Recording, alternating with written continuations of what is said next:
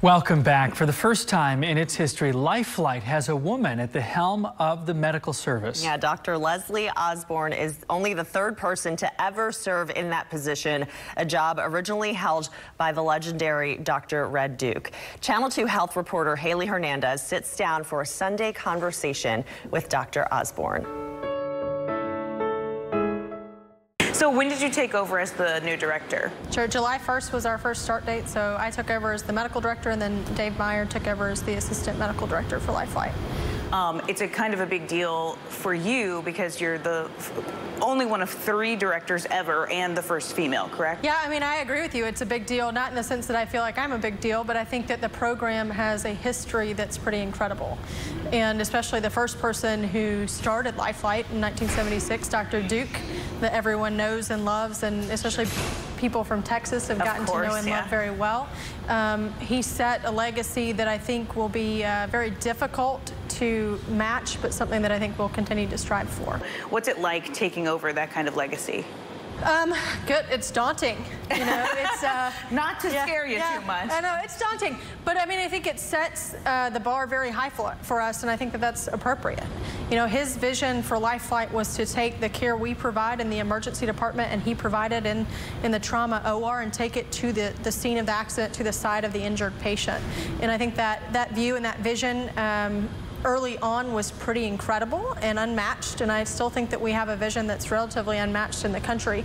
We've expanded our vision to include medical patients and pediatrics and obstetrics and specialized patient care, but I think we still have the same vision of taking what we can do in the emergency department and the OR directly to the patient, whether it be at the site of a car accident or at a local small rural community emergency department that needs our help and needs our care. Out of the whole country, your program sees more patients than any other hospital, right? That's true. We do about 3,000 missions a year. We are the busiest helipad in the entire country, civilian country, and so you guys got to see it this morning. We're busy and up and running. We run 24/7, 365 days a year, and I think that that's an asset to the community.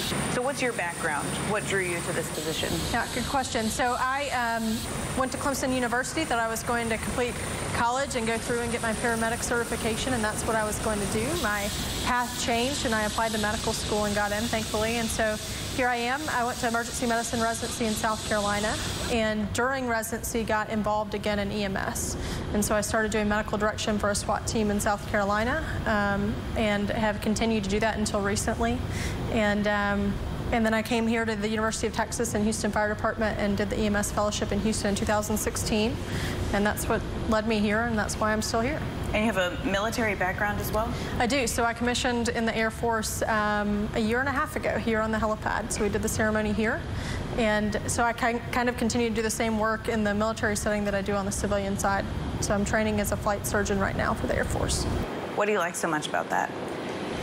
I think at this point in my career, it's nice that I'm completely trained and ready to go. I think that I can be an asset to them. I think our military members deserve high quality care, and I feel like I'm able to provide that to them. So it's nice to be a part of something that's, again, bigger than myself, and I feel like I'm giving back to the community. We're lucky to have you. Do you have future plans for LifeFlight here in Houston? Sure. So, I mean, future plans, the next few months we'll be moving to a new building, a new helipad, so we've got a lot of logistics to work out.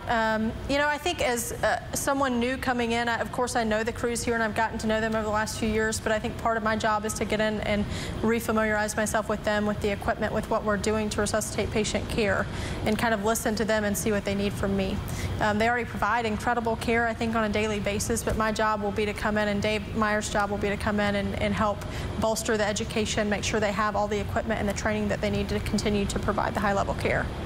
A lot of Houston may not realize that you guys have a whole big brand new tower going up. Is the public going to notice any change when you guys open up that tower in the new year?